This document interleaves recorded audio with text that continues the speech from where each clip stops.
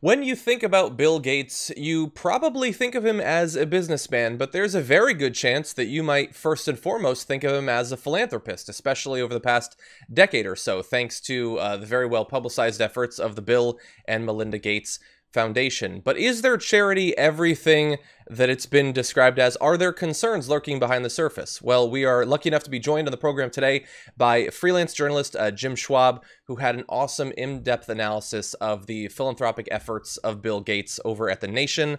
Tim, welcome to the show. Hey, thanks for having me, John.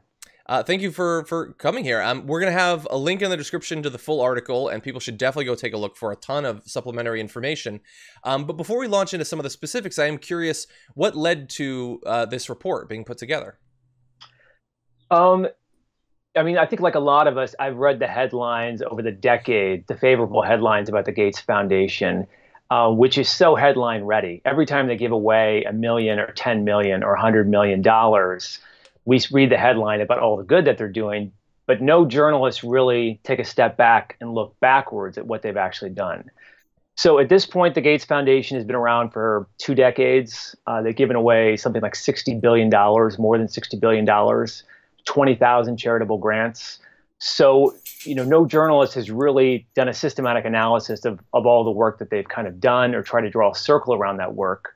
So I felt like it was long overdue. And it's something that I could do. I got a fellowship to do it from the Alicia Patterson Foundation, which was lucky. Mm-hmm.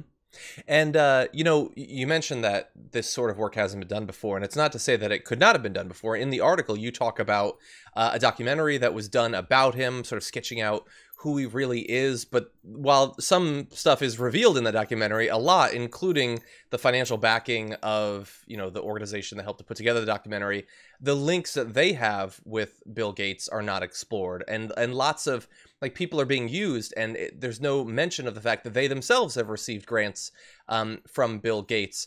Do you think that, this seems like a pretty clear sort of conflict of interest, but it's one of only many that you document there. Is that one of the reasons that we haven't seen more critical analysis of these charitable donations?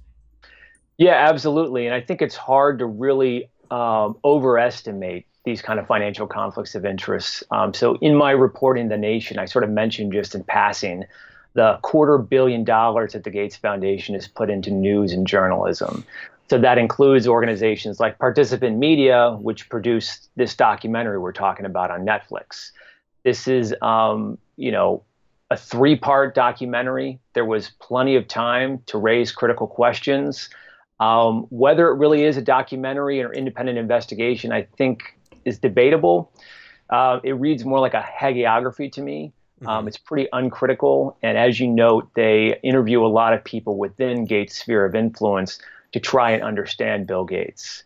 But certainly to some extent, that is part of the reason why you don't have more critical reporting on Gates, is because Gates is putting money into so many influential media outlets. Yeah, and you mentioned some of the other conflicts of interest in this article, so I want to give people a few numbers from it.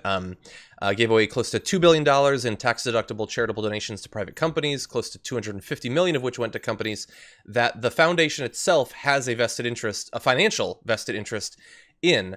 I'm assuming that is legal, but it certainly seems unethical in some sense. Can you tell me a little bit more about that, about giving charitable donations to corporations that you will benefit from the continued financial success of? Yeah, so there are rules. Congress and the IRS does have rules about this, but it's mainly about, if you and I own a company and we run a foundation that's giving charitable grants to that company, like a really egregious example. But if you're a minority shareholder in a company, like Bill Gates has a few $1 million invested in these companies to which he's giving charitable grants, those rules simply don't apply.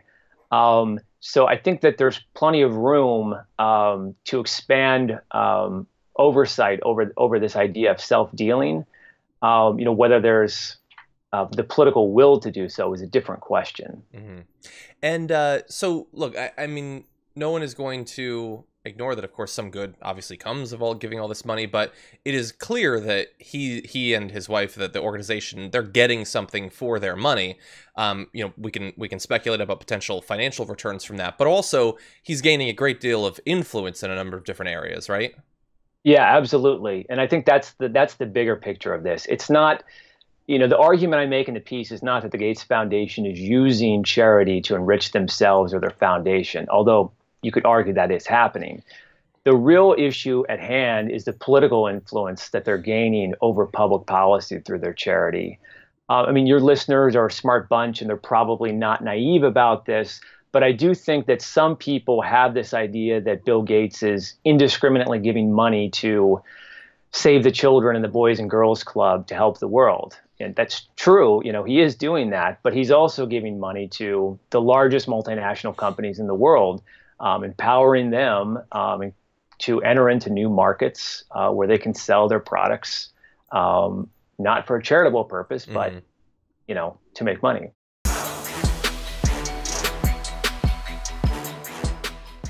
For more political news breakdowns, interviews, stories of activism, and me trying my hardest to care about the occasional big celebrity news story, subscribe to our YouTube channel at youtube.com/The Damage Report.